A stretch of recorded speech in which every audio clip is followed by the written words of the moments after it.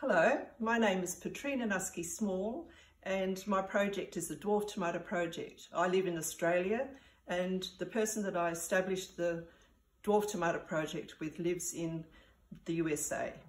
And I would like to show you how I've processed seeds over the years, which I find to be very easy to do and quite different really from most of the videos that are available on YouTube. So I'll show you what I do. This is a variety called Maralinga. Maralinga in South Australia is in the desert of South Australia where the British set off atomic bombs back in the 1950s. And so this commemorates really what terrible things actually happened there, but I'll explain in a minute.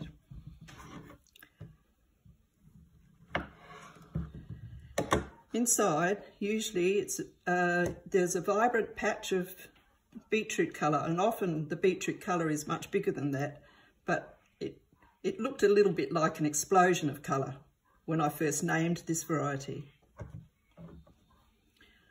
I'll just set that aside and show you the way I cut tomatoes when I save seeds, because this is a little difficult to try to get the seeds out of it cut that way, and I'll show you why I prefer this way.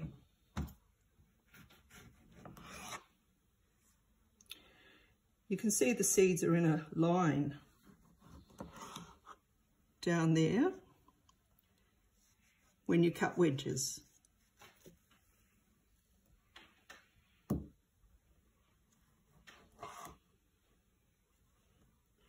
And it looks like I'm just missing the, it's a little bit easier to see there. I put it in a cup in order to get most of the gel and the juice and the seeds without making too much mess. Now I'm not getting the areas I want necessarily, but I'll show you how I cope with that as well.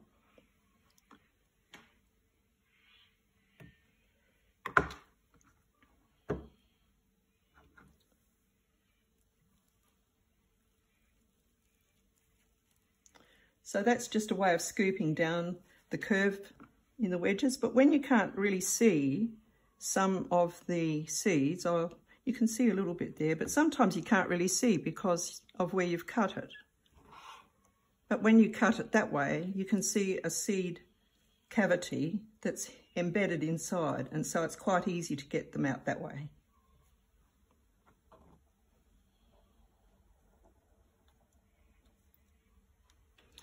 And as you can see, I'm building up a jug full of tomatoes from having de-seeded some other varieties before this morning. Oops, nearly put the seeds in the wrong place.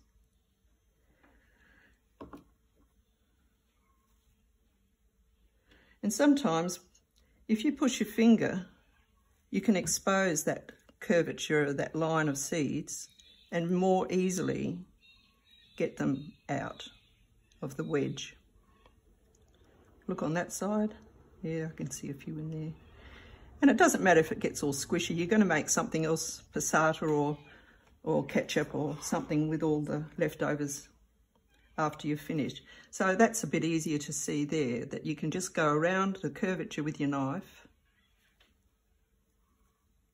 and you can pull back that flap a bit and see that there's still a few more seeds. You don't have to get every seed.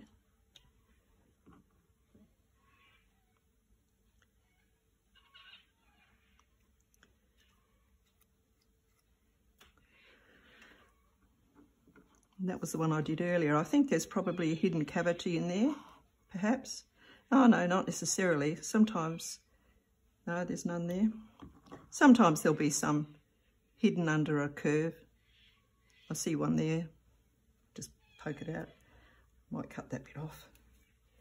Okay, so that's a largish tomato. I'd like to also show you a smaller tomato.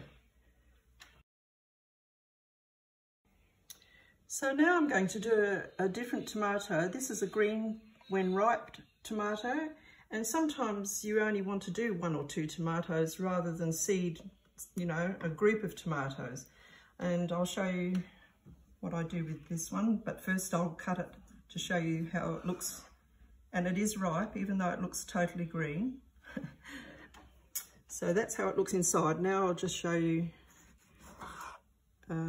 what I do for a smaller fermentation. Once again, I just scoop out the seeds from those cavities. It's fairly quick and easy.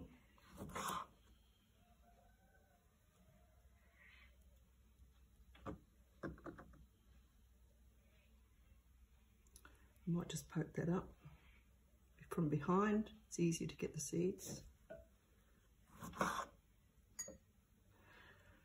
Often the smaller tomatoes have a lot more of these cavities, and sometimes the cavities are actually quite large, which you probably notice of tomatoes that you buy in the supermarket.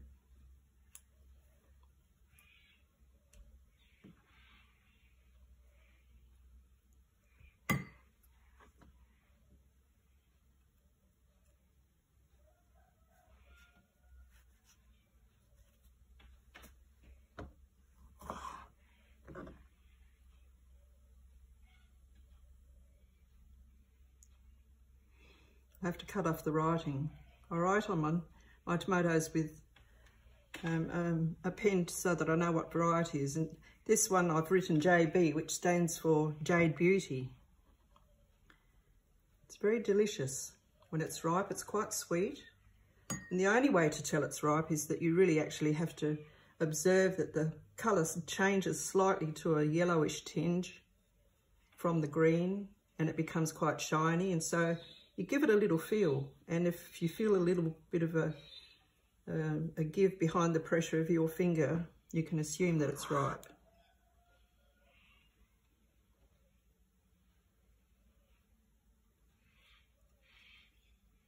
Sometimes you don't get every seed. There's a few hiding behind there. Doesn't really matter.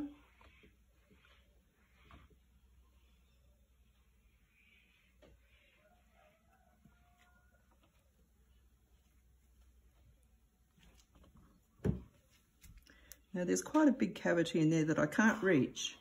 So you can see that now I can actually get in there much more easily to scoop it out, and around that side as well.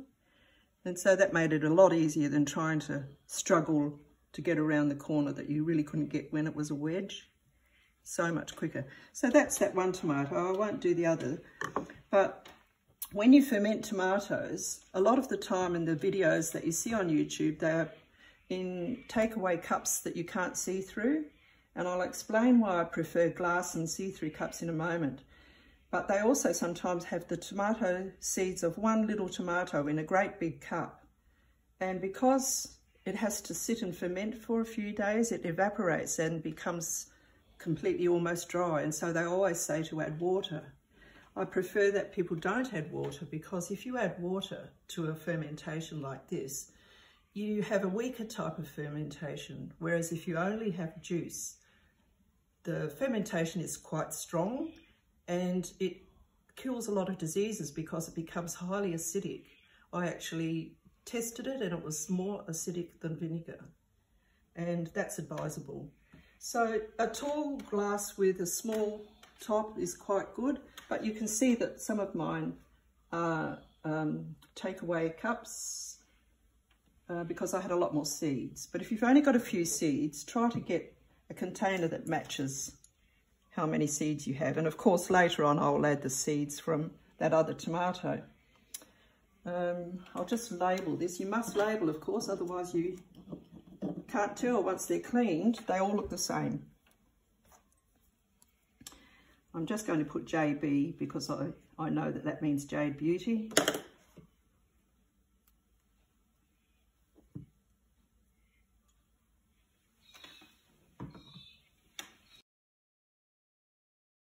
So now I'd like to talk about the actual fermentations and why it's very beneficial to have a clear glass to look at, to see what stage the seeds are at. And when the seeds are ready to rinse clean, usually if you give it a tap or a shake,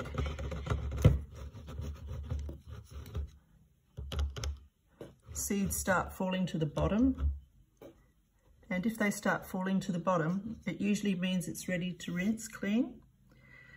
If they don't fall to the bottom but they stay at the top, we'll just see if this one,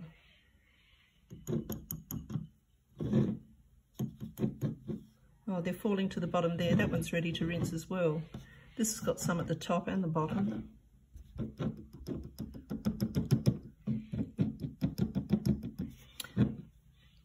Although there are some at the bottom, I think there's still some gel around the seeds at the top. I'm not sure if that's quite ready.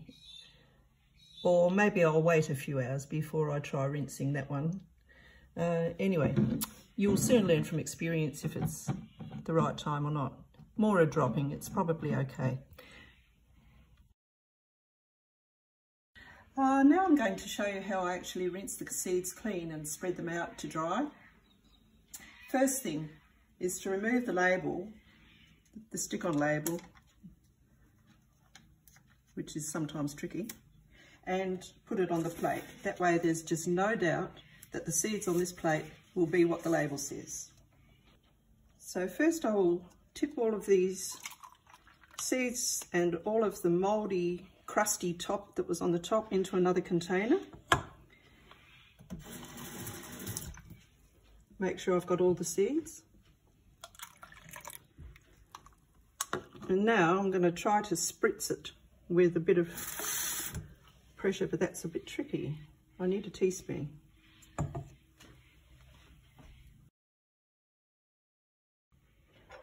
And because it's so full, I think I'll stir it quite well. Normally the pressure of the water would do that. I just wait a little until the seeds settle down a bit to the bottom.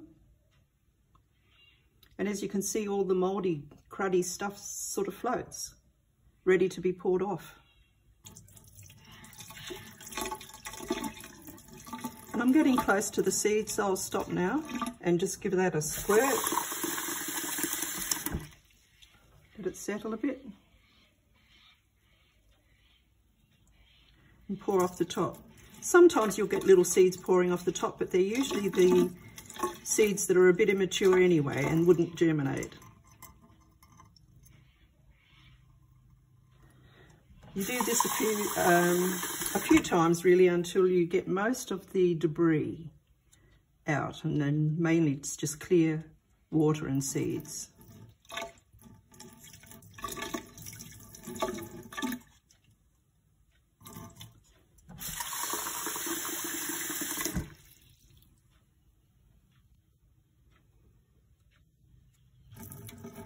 Some of those seeds look immature, so they'll go down the sink.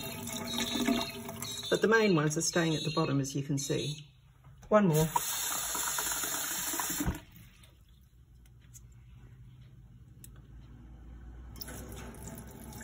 Still a bit of crud coming out. That's good enough. All right, I'll just add a little bit more water so that it's easy to pour through the strainer. Make sure that you haven't got any seeds, and I see there is a seed there, because if you're doing lots of different varieties, you don't want to leave this seed in for another variety that you're processing next.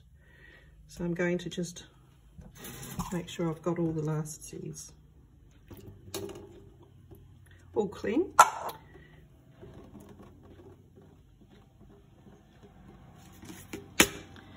The same occurs here. I need to make sure I get all the seeds out of the strainer, but they're just immature, so I'll wash them away. Now, generally I just spread it out here with the back of the strainer.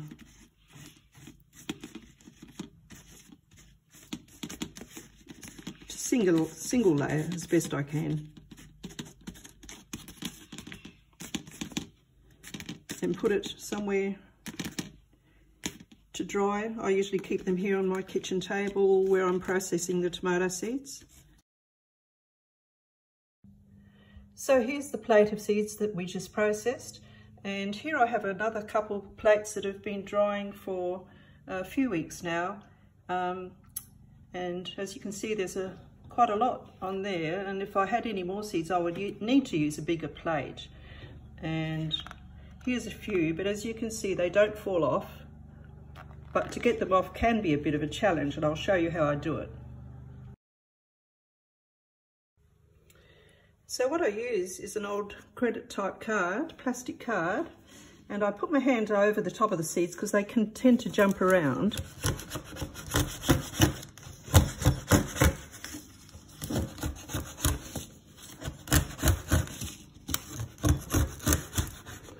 And you have to press quite hard, they're well stuck on. But now they're ready to be put into a paper envelope. I usually put them into paper for the first 12 months after I do seed saving. After that, I often pack them into packets ready for people who wish to buy seeds from the website. So that's how I process seeds for the Dwarf Tomato Project. And if you'd like to see more about the varieties that are in the project, go to dwarftomatoproject.net. Bye.